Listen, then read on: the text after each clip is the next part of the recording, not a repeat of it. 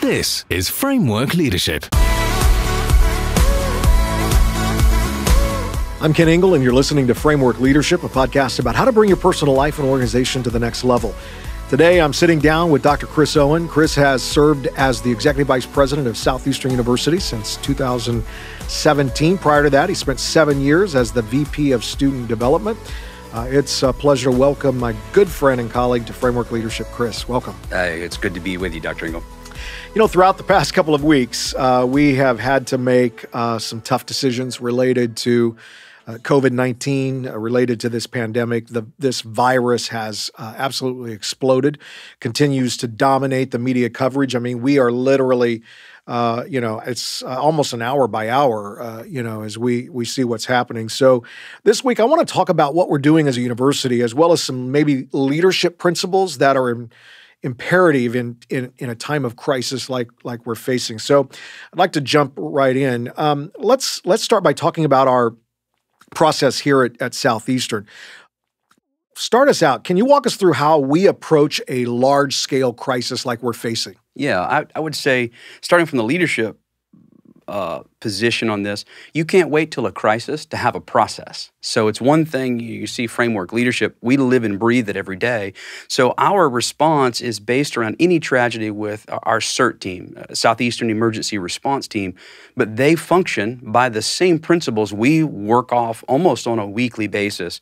When something comes on our radar, whether it's COVID-19 or it's a hurricane that's coming because we're in Central Florida, clarifying the issue is the very first thing we do. It's a posture of listening. So for us, when we saw this come on the radar, we immediately convened all of the key players around the table. And so when you look at our emergency response team, that's food management, that's student development, that's academics, that is marketing from a communications standpoint. Our communications office is in there. So it's important to have the right people around the table. But the first thing we do is facts. Gather the facts. What do we know at this time? And with COVID-19, as you said earlier, it's a day by day, almost an hour by hour. Exactly. And so you have to have a system of communication around the group that you have. So for us, having the right people around the table and having a communications flow is the beginning of that with the emergency response team. Yeah. Now we decided, and I think it was absolutely the right decision to move forward with what I would call a soft closing of the university and we adopted a remote learning delivery model, meaning that students will be continuing their education in a online platform, if you will. Let's talk a little bit about that and how we came to that decision to make it we didn't make it mandatory that every student had to leave. It was a choice in this process. Tell us why we did that. Well, I think that's a reflection of your leadership and the mission of this school. We have an abundance of caution that we want our students' safety to be a priority, but it's also an excessive amount of grace and kindness or compassion, you would say. Absolutely. So this caution and compassion on both sides was what informed that. We've got students, they have nowhere to go. Right. And we experienced this with the hurricane. If we were to shut down completely, we're in essence telling a large group of students, you're homeless, you figure it out. That is anti to the mission of this university. Absolutely. So for us, it was about students first, what's in their best interest. And that's not always as simple as I mean, you're fielding questions on Fox News and other places on how you handled that. And so it's not always the cleanest process, but when you hold to your convictions that it's Christ-centered, student-focused, and this is a learning community, then it makes those decisions much easier. Yeah, absolutely. What advice would you give to leaders who, I mean, this is a crisis for everyone, so what would you give advice-wise to leaders who are trying to guide their organizations through a major crisis? Yeah, I would say first and foremost, stay calm. I think some of the greatest moments when you're watching the news unfold and it seems to only get worse. Every ticker tape that comes by is another level of this crisis elevating. And then you sit down with a leader that I've experienced and sits at the end of the table and says, listen, before we talk, we're not only going to pray, I want to give you a word. about what the Bible says about courage Right. and about peace that he can give you. And I think the very first thing that a leader has to do is has to model a sense of peace, strength, and conviction in the moment of crisis. So I just think for a leader, start with yourself. Make sure that you are leading from a posture that you want replicated in your organization. You roll into a meeting and you're frantic and you're worried and you're up. What you do in moderation, your team will do in excess. So, yeah. How do you maintain that peace as a leader? Peace is so important, and the Scripture talks about that quite a bit when it comes to challenges, when it comes to worrying about issues, and Scripture talks about it's peace. Yeah. So how do you do that? Well, Psalm 27:1 says, "The Lord is my light and my salvation. Whom shall I fear?" And so I think anytime you are faced with a crisis, the way you cultivate peace is you don't run from your problem, but you run to your source, right? You have to be grounded as a leader daily. And I think even more so in moments of crisis, that's where fasting and extended times of prayer come in. You have to be grounded in Christ. We say this here all the time. You know this. You can't give away what you don't have. Right. So you can't fake that when you walk into a room. But if you've been with the Lord and you bring that into a room, man, Scripture is the greatest way to transform not only your mind, but your vision of how you see a problem. Yeah, and as faith is what is going to get us through this process and Absolutely. this crisis. There's no doubt about it, and I know that we've made it a key component to for our entire community as we go through this and walk through this together. A spiritual formation component. Talk a little bit about what we've decided to do with that and how we're doing that. Well, that was actually your idea. You walked in and were leading the meeting very much like I've described and said, hey, I want to know, what are we doing on the devotional side?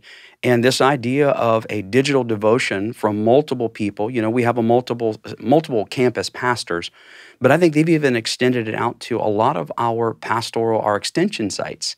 And so we are offering on a daily basis this digital devotional that is all around finding peace and courage and navigating the storm. And so I think it's a great model for our students. Here's your daily discipline of how to connect with God in moments of crisis. Yeah. As leaders, sometimes in times of crisis, we can focus on just surviving. But how can leaders avoid that tunnel vision? And you've got to keep the bigger picture in mind while leading through a crisis. How do we do that? Yeah. So, we've seen, we won't mention them, but we've seen some other institutions kind of like us. They made a very quick, very drastic decision, and now they're having to go back and unwind things because they didn't listen. They didn't audit the context. They didn't, Right. To me, from an outsider standpoint, they didn't have a process for adequately surveying the landscape. And so when we look at that, you've got to be able to understand where you are. But our mindset is never survive. Our mindset is survive and advance. Right. Right? This idea of innovation and survival. There are moments of crisis that force you out of your normal rhythm. And if all you see is a problem and an inconvenience, then all you're going to hear is complaining and excuses. Right. But when you approach that with the mindset, every crisis has an opportunity. There's a moment for you to excel. Now you're looking at innovation. And I think we're seeing that here with our traditional faculty. They didn't just engage in this remote learning process that we talked about. They're now creating beyond it. And we're hearing things from our enrollment about virtual tours now. No one is going, hey, let's just circle the wagons. Let's just hunker down and wait for this to be over. Students' educational journey is at risk. And so every area is both following CDC guidelines, following our emergency protocol, and changing the way we deliver, serve, and love our learning community. Yeah. And you just said it, crisis is opportunity. And it sounds kind of crazy, but actually crises are great moments in an organization's future. Yes. Because you have the way to pave a brand new growth curve or a brand new way to do something new and fresh. And And you can't do that without a framing process. And that's why we have been so careful to walk through those 4 framing steps that we, to listen, to audit the context, to clarify it, and then to align vision. But I want to go to the clarify phase. Clarity is critical. Yeah. Because that's the time where you are constantly, it's that communication back and forth, where you communicate, and then you know that you're communicating well because there's feedback, and they can communicate back to you what you've been saying to them. But in communicating to your staff and customers, is there ever a time when you can say too much in the process? 100%. And we see it all the time because everything now is in print, social media. Transparency is a very, very powerful thing that this generation not only they demand it. You have to have it. But how you deliver the message and the content is as important as what you deliver. And so there are certain things. I mean, we've got people, I just watched a Facebook Live event you did, and there was a theme that was coming. People wanted to know our next step. They want to know our next step. When are we going to do this? When is this going to happen? And it's not time to make that decision. So a good leader knows they need to be transparent. A great leader knows the sequence and the amount of information they need to transpose at each time. I think if you go too much detail, you move from being an encouraging voice that's a problem solver to another clanging, worrisome, oh, woe is me, you better be careful.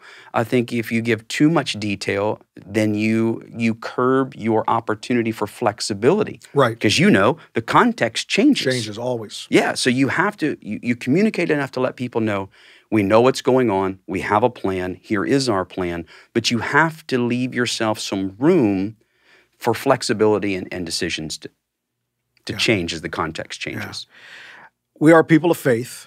How do you balance having faith and wisdom in a time of uncertainty? In other words, I've seen so many people suggest that, all people, they just need to have enough faith. If you just have enough faith in a time like this, well, talk to me about that balance and what that looks like. Yeah. Faith never moves us to a place of foolishness. Right? And so we know that our God is able to do exceedingly abundantly above all that we could ever ask or imagine. He says in Scripture that He will protect us, He will guide us, He's our deliverer, He's our salvation. And we believe all of those things. That is the essence of faith. Faith enables you to move forward in the face of fear. Faith is where you draw your courage to move forward when the world around you seems to be shutting down. But the idea that we would test that somehow, and that we would somehow go, well, the CDC's recommendations, why would we follow those? We're people of faith. That's just ignorance. Right. I don't understand where that comes from. These are people, all wisdom is God's wisdom. And when He put this government in place, we believe God's in control of all things, that we have this opportunity to listen and to receive guidance and wisdom from people who are experts in their field. Faith doesn't give you permission to ignore wisdom and advice. It's good. With all the social distancing that is taking place, what are some practical ways to stay connected to your team and to your customers? Yeah. I think leaning into the technology that you carry around in your pocket or your purse or however you carry your phone, I think there are some of the most powerful moments. In fact, today, I've got a friend who pastors in Washington, D.C., and knew that he was in the midst of purchasing a building and acquiring space right before this happened. And, we've been busy. I literally was up at 3 a.m. this morning, and we go to bed late. But I stopped for a moment, I texted him, and I just said, hey, thinking about you today, I want you to know, believing God's best for you. And when you receive a message like that, so one, doesn't take long, be a voice of encouragement, not to your friend, just to your friends, but to your team. We do call-outs when we're in our CERT team meeting. There are certain people at certain times that go above and beyond. And so we make sure that we call them out in those moments and go, you are leading so strong right now. We would not be where we are without you. And then the other form of communication is, we call this here, being multilingual. You have to understand, great team members know the preferential communication of their other team members. Right. I'm a verbal processor. Pick up the phone and call me. We've got some who love to write small novels on email. Yes. And I'm going, it's not my preferred way, but okay, if you want me to email you. And I think showing your team the respect to communicate them in their preferred language, their method, it builds that trust. And it says, I know my leaders, they know me and they know how to communicate to me. Yeah. This is an unprecedented global event, and there are bound to be mistakes made. How should we think about our nation's leaders during this time? What's the balance of holding them accountable while maintaining some level of grace in the midst of this crisis? Yeah. I think, one, I've never been a very politically based person. Politics isn't something that I talk about a lot, but I really feel confident in moments like this. What party you're affiliated with doesn't matter at all. We should be gathering around together and solving problems for the good of our nation. And I'm seeing some of that in the news, and I'm seeing people come together like ever before. But I'm going to tell you, I know the weight we feel here with almost 10,000 students that we're affecting and all of the networks that we're part. I can't imagine what our president is feeling and the weight of that team that is literally dealing with a pandemic and the economic. So I think for me, the greatest way to keep from being cynical and harsh is to, one, express gratitude, be thankful for the leaders that God put in place, two, pray for them. Whether I agree with them or know them or whatnot, man, they are who God has placed in that spot to lead and guide us in this time. Let's lift them up in prayer and believing that God will give them extra strength and wisdom and guidance. The same thing I would want people in our institution doing for us as we're leading this moment is what I think we should model and do for our leaders in government. Yeah. We've been at it together for a long time, and we've gone through ups and downs. And of course, this one is obviously the most difficult challenge that we have ever faced. Let me ask you, what are you doing personally to stay sharp, refreshed, clear-headed, if you will, to navigate? Well, I think the thing for me right now is as weird as it may sound, is exercise. When I leave here every day, I don't work out in the morning because I know the energy I expend and the anxiety that comes with that. Because you can't navigate this without anxiety and pressure and stress. Right. So I choose to go home and literally, I may call Molly, my wife, on the way home and say, babe, I'm coming in, putting my shoes on. I'll talk to you when I'm done. And I'll go for a run. I'll get a workout in. And it's this way of resetting my mind, and it's this way of purging negative energy through working out. But somewhere along that journey of working out, I know it's coming. There's a moment where I can sense the presence of God again. And it's like, God, thank you for sustaining me and giving me this ability. And literally by 7:30, or what time ever that may be, I'm ready to go again. Yeah. And it's typically that time you and I are on the phone talking about the next day. Yep, we're constantly in communication, and it's you're a great colleague, but even more so, you're a great friend. Appreciate the relationship that we have. Thank you. In this journey. So, Chris, thank you so much for taking time to sit down with us today. To stay up to date with what's happening here at SCU, follow us on Twitter and Instagram at SC University. Thanks for joining us on Framework Leadership.